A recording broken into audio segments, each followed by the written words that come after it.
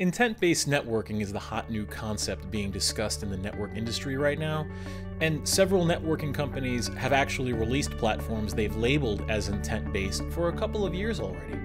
But what really is intent-based networking? My name is Phil Gervasi, and this is Network Phil. Intent-based networking, or intent-driven networking as it's also called, has recently become a very popular discussion piece among tech professionals, especially those of us who specialize in networking. Cisco recently announced an intent-based networking platform they call Network Intuitive, and other companies like Anuta Networks, Glue Networks, and Apstra, just to name a few, have been coming out with their version of an intent-based networking platform for a little while now. The term sounds pretty cool, that's for sure. But what really is intent-based networking? See, what we sometimes forget about our networks is that they don't exist just for themselves. They exist for the sole purpose of delivering an application or a service to an end user. And that's really what our routers, switches, firewalls, wireless controllers, and any other type of network appliance are for, delivering a service to the end user.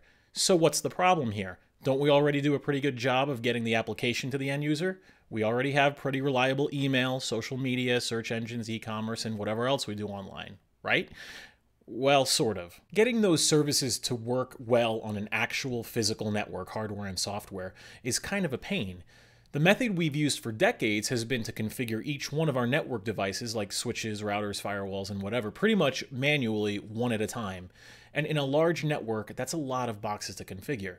So, as an example, imagine configuring end-to-end quality of service for voice and video across a huge infrastructure. I've done that before, and it can take a long time. And frankly, I'm very prone to mistakes and have had to go back and troubleshoot because I messed up somewhere. You may have already heard about, or maybe you're using network automation techniques which help make that process a whole lot easier. Writing scripts in Python and Ansible to manage entire groups of network devices makes configuring things like QoS a lot easier. Well, network vendors have seen the value in that and have gone a step further to develop platforms to actually orchestrate an entire configuration, which is getting closer to intent-based networking, but not quite.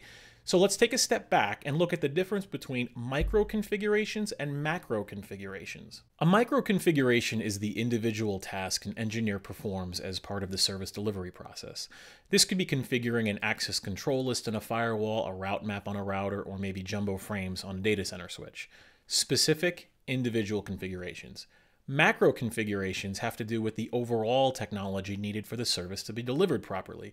So in keeping with our QoS example, the micro configurations would be configuring the actual class maps, policy maps, ACLs, and then applying the service policies to the interfaces. Whereas the macro configurations is simply configuring QoS across the San Jose LAN. You see, network automation abstracts the micro configurations by hiding them in a script. Network orchestration abstracts the scripts by giving you a button to click, such as a button called Configure QoS. Network orchestration is then concerned with macro configurations, not really intent. Intent-based networking goes further.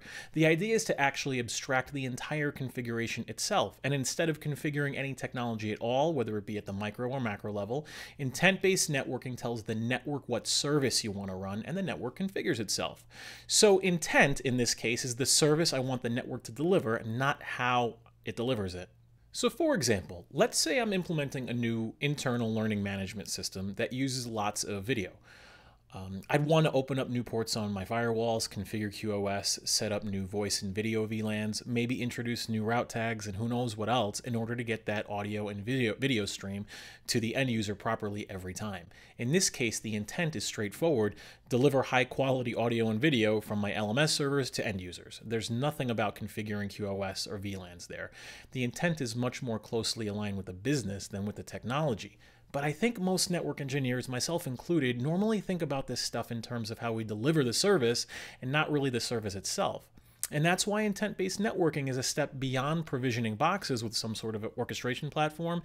And in theory, intent-based networking is a big part of what I believe SDN was always supposed to be. But I don't want to get ahead of myself here. There are some really cool companies coming out with some really cool stuff right now with the label intent-driven and intent-based on it. But I'm not sure we're really there yet.